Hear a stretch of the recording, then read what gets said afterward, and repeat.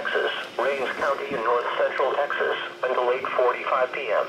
At 4:38 p.m., Doppler radar indicated thunderstorms producing heavy rain across the warned area. This rainfall will lead to excessive water runoff and cause flash flooding.